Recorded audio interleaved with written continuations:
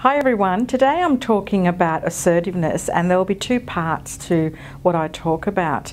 But for the first part, I just want to explore what assertive means, because the word assertive is often misunderstood. People sometimes think of it as meaning being aggressive or being forceful, and it's actually far from that. Coming up is a picture which outlines very simply where assertiveness sits on the communication spectrum.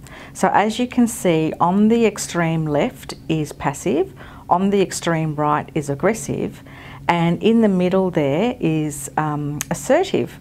So when someone is passive, they sacrifice their own needs and feelings and views and give in to the other person.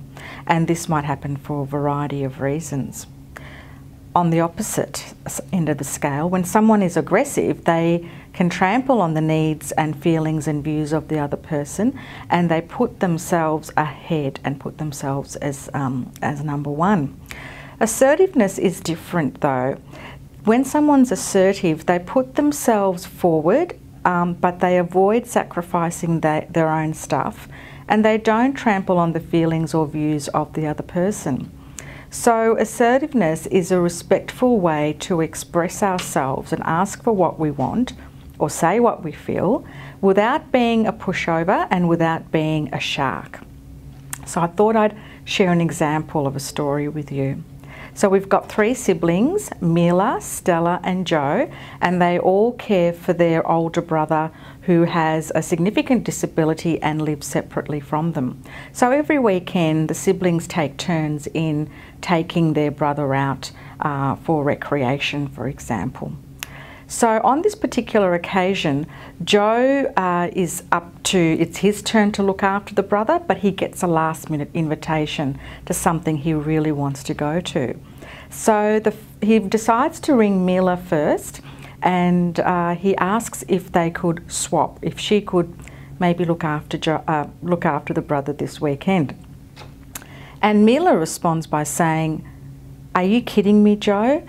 You want me to drop my life and my plans this weekend so that you can have your life? No, sorry, no way." And Joe's a bit taken aback by this, but then he decides to ring Stella, and Stella has a completely different reaction. She says something like this. She says, "Oh, well, I did have plans, Joe, but I guess I could change them. I can tell my friends that I can have dinner with them some other time. If you really need to go, I could do it. I mean, I bought my ticket to the show afterwards, but I guess I could give that to someone else." So as you've probably guessed, neither of these responses are assertive. While Mila was aggressive, Stella was quite passive. So if you were Mila or Stella, what are some ways in which you could have responded to Joe in an assertive way? I thought I'd share some examples. So they could have said, "Joe, this is very last minute. I've got commitments too this weekend, so on this occasion I have to say no." Or alternatively, "Joe, I understand you have last minute plans, but I have plans too that I don't want to cancel." And number three, "Joe, I don't want to cancel my plans this weekend, so I'm afraid I have to say no." So there are three different ways that the sisters could have said no to Joe without trampling on his feelings and without sacrificing their own needs and wants too. Now that I've sort of shown you what the three communication styles are, the passive, assertive and aggressive, the next thing I want to do is take you through what we call I statements. And I statements are sentences that we use to express ourselves and to be assertive. So tune in next time where I'll talk about the I statements. Thanks.